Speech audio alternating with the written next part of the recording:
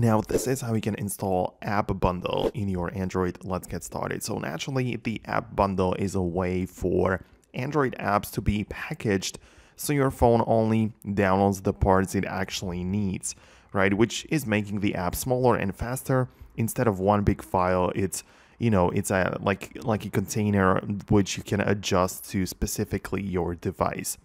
But essentially for that, you will need to use a third-party app. And there is going to be an app which I'm going to link below in the description. It is called App Manager.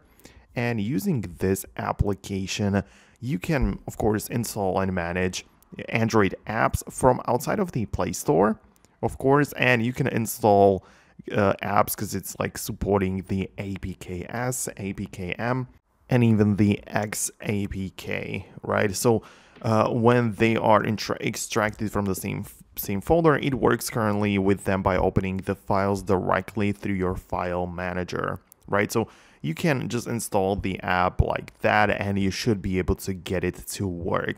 Now, it of course depends on what exactly you plan on doing with this, but it is supposed to be a good app for you, probably a good app for the thing that you are looking for. So yeah, with this app, it also allows you to like uninstall apps in a quicker way, right?